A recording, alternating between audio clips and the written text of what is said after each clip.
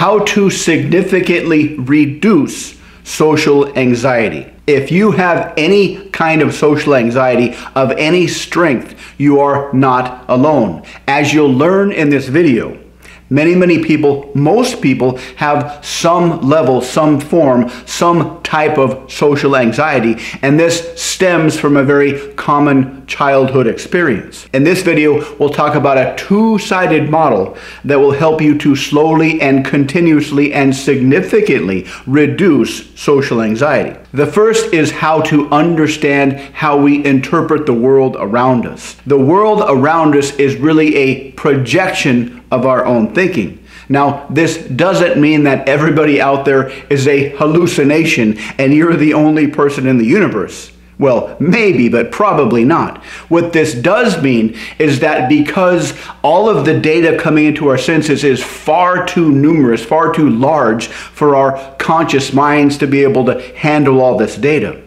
So we need to come up with a set of filters through which we interpret the data coming to us. And so how do we do that? We take our past experiences that create these filters through which we see the world. Whenever we go into the world, it is far too brain intensive. It takes far too many calories. It takes far too much brain power to continuously accurately interpret the world around us. So we need a kind of a shortcut. Evolution has created a lot of thinking shortcuts because thinking is a very laborious process from a caloric standpoint. The brain burns more calories per gram than any other body part. So throughout evolution, we've evolved a whole lot of thinking shortcuts to save on brain thinking energy. And this is one of those shortcuts. Whenever you interpret the world through a bunch of filters that we have. And these filters are constructed using our past experiences. We use our past experiences to kind of try to guess what to expect from the future. So whenever you look out into the world, whenever you look out to the people around you in the world, and you make an assumption about who they are, what they mean, what they represent, those assumptions, that meaning that you give to them is not based on an accurate assessment of what is actually going on around you. It's based on what has happened in your past. And we all have a very similar childhood experience. And that experience is that we express our desires, we express our interest, and we're told, stop that. We're told no over and over and over again. The human brain is not finished developing until we're at least 20 years old. And so when you're in the ages of 0 to 5, your brain is in massive, full speed ahead data collection mode. The problem is what they call the terrible twos. If you are a parent and you have a 2-year-old that is in data collection mode, that is a very hard situation to manage. And so the way you manage that is to tell that child to sit down and shut up. It's been said that between the ages of 0 and 2, we were all encouraged to get up, walk, and talk. But as soon as we hit 2, we were all told by the adults around us to sit down and shut up. And so this is the common experience that we all have. We are children, we express our desires, we're told no. We express our desires, we're told no. We express our desires, we're told no. And this creates a conditioned response. So as an adult, you look out into the world and you take this conditioned response, and that informs your filters through which you see the world.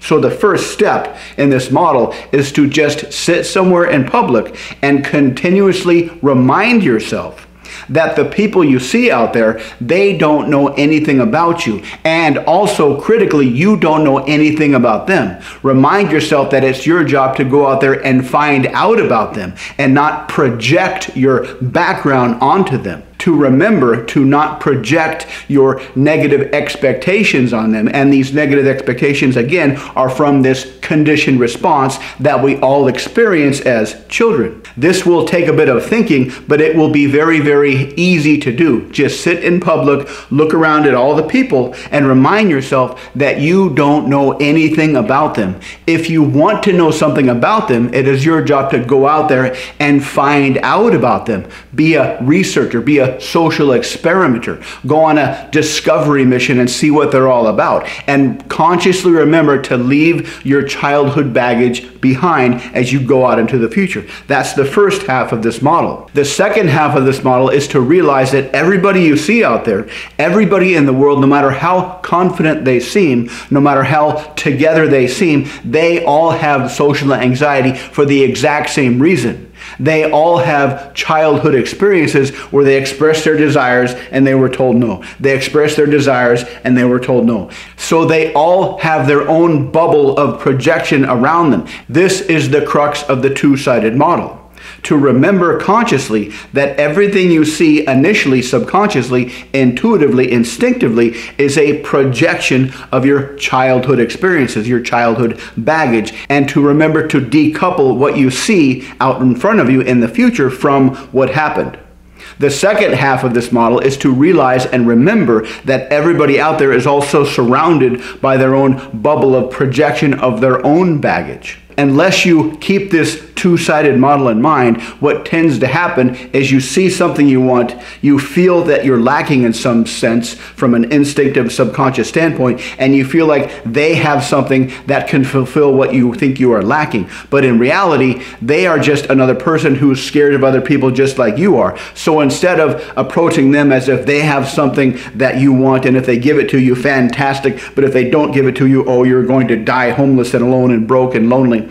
Instead, just go over there with a mindset of curiosity to see what they're all about. Now, it might take a while for you to get to the point where you can just walk over and confidently introduce yourself to strangers, but it will help significantly if you can just go somewhere and sit in public and remind yourself of this two-sided model, that everything you see is a projection of your past experiences, and everything that they see is a projection of their past experiences. That you live in a world where unless you consciously change how this works, you will project your thinking onto other people, and other people will project their thinking onto you. That whenever you talk to somebody, there's really two people surrounded by these bubbles of projection, and to consciously remember to leave your projected ideas and expectations behind, and to help them leave their projected ideas and expectations behind. This will take a little bit of thinking, but it will be a very easy process. Just sit in public and remember this two-sided model,